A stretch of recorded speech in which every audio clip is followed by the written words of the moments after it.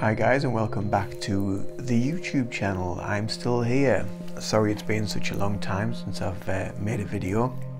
Hope we're all well, I hope we're keeping okay. I am doing pretty well. I've been very busy with work and with Reiki clients, and been doing a few free tarot readings for people as well, just to get my hand and my intuition back into that again. So that's been really interesting, and I've had some really good feedback from the few people that I've done them for as well. But I've got quite a few people that have been in touch with regards to that, so I'm working my way through the list slowly. But anyway, today's video I wanted to talk about emotional code therapy or emotional code healing, which is something that I've just recently come across.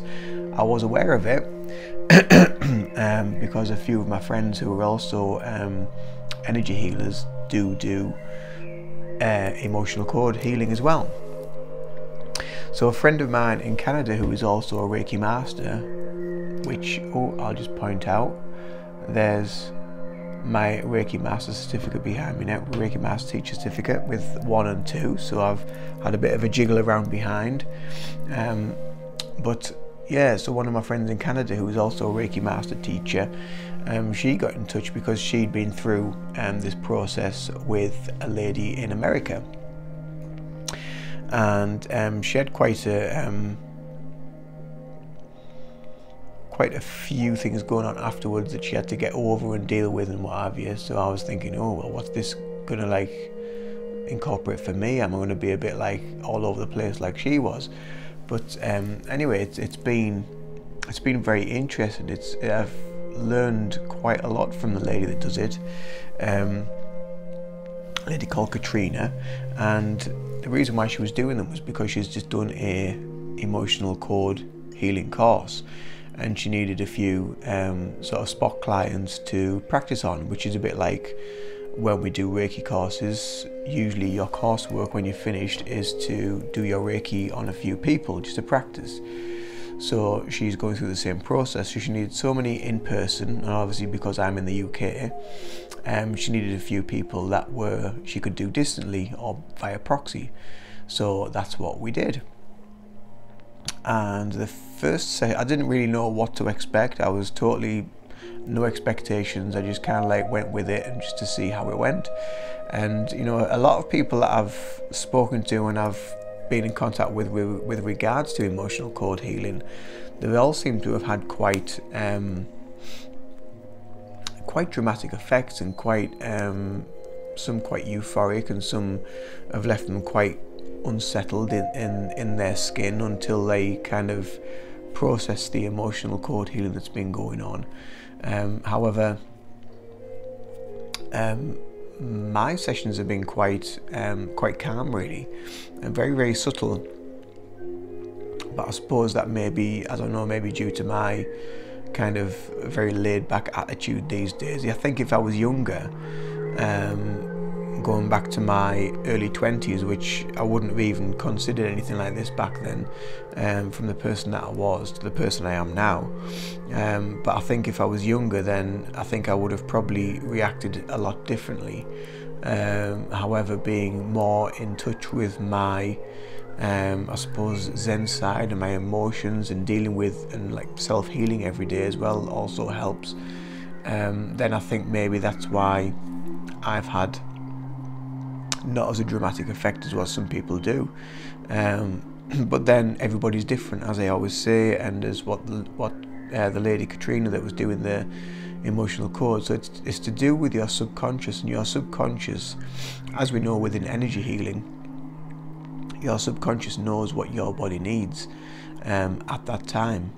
And so it's to do with the build-up of emotions that you trap in this life, but it can also be hereditary, so it can be passed on through from previous lives, which I was totally unaware of. And some of mine went back to 12 generations ago, 10 generations ago, 4 generations ago. So some of it was hereditary, and some of it was from my own personal life. So I found that really fascinating as well. But the overall effects that I've felt from doing the emotional code therapy over the last sort of couple of weeks, I have felt a lot lighter, I suppose emotionally, spiritually and mentally. I've felt like things flow easier, things are easier to deal with, and things have been easy to process, and my cognition has been quite good as well, like working things out. So I've really enjoyed it, and it's been something that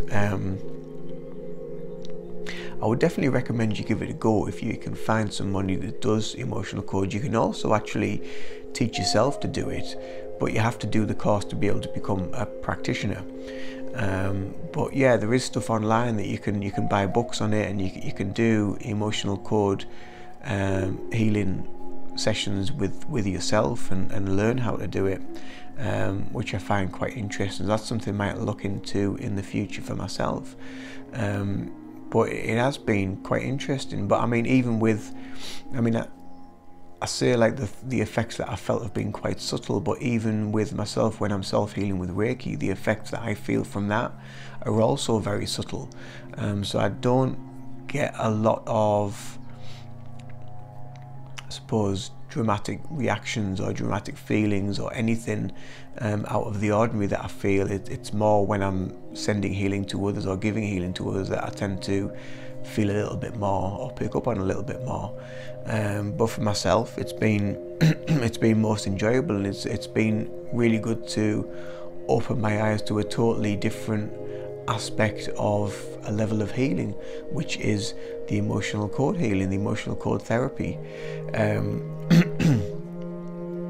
One of my friends that lives locally, she also does it, and some of her clients that have done the emotional code therapy, they may have had bad backs, or they've had problems with their physical body, and what they've found through the emotional code healing and releasing these emotions from the heart wall, and from general releasing as well, has helped them physically to remove any blockages that may be within the body. So really, when we're talking about this, we're talking about the energy of emotion, that can be that we can hold on to and we can trap if we're in various states or various frames of mind. So it's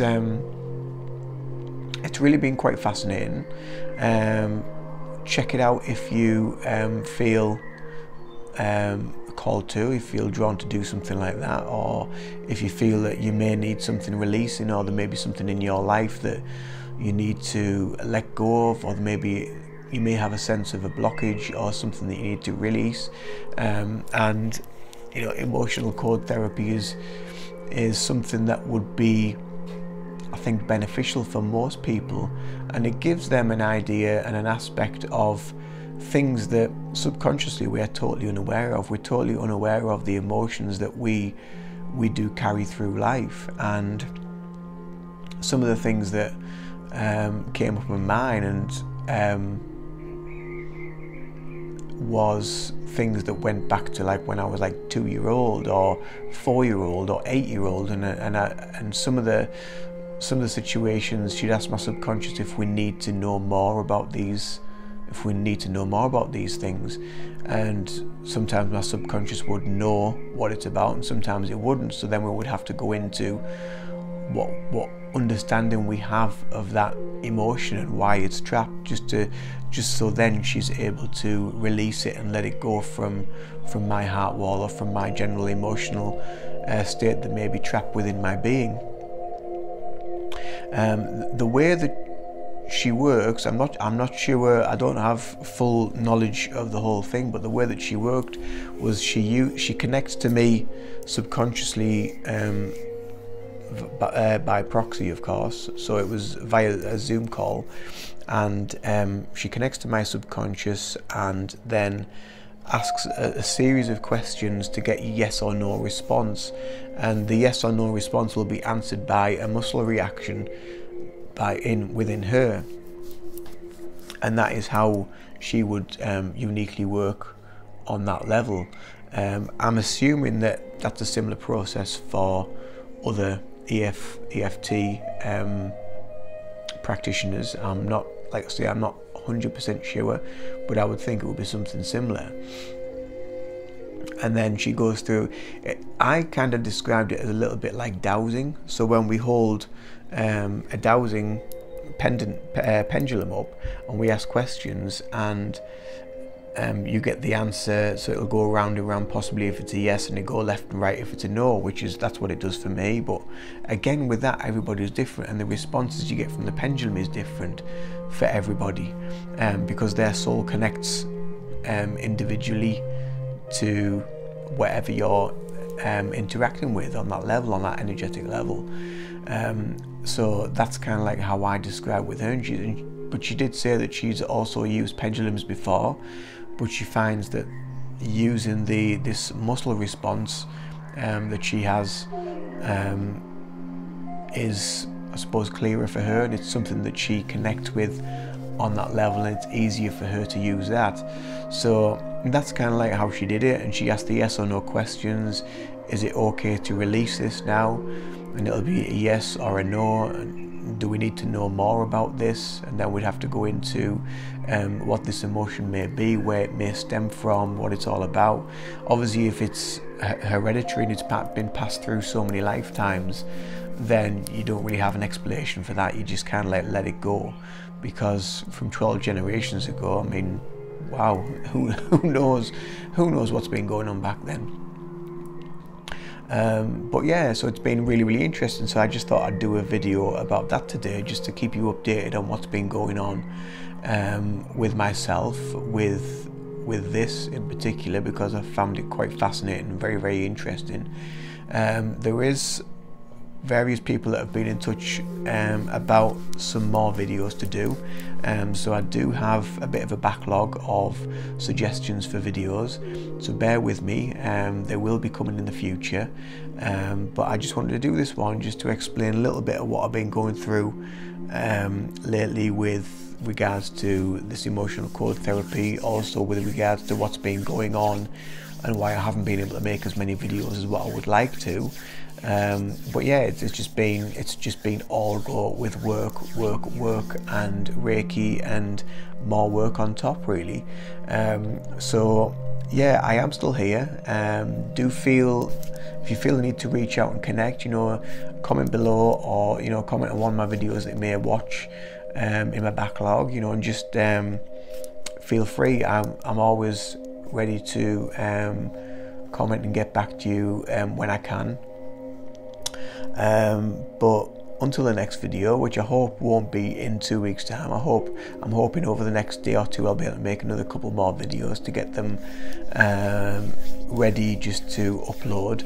But until then, do take care of yourselves. It's lovely to connect and see you all watching with with bated breath and eagerness and keenness.